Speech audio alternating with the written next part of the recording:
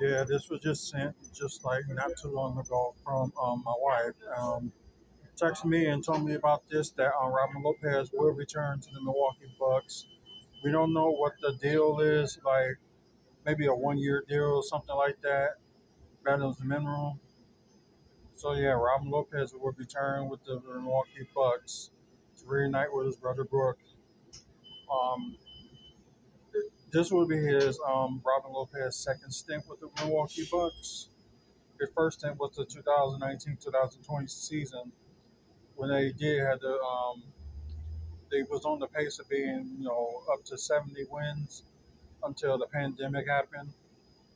So maybe hopefully this time they will use him more,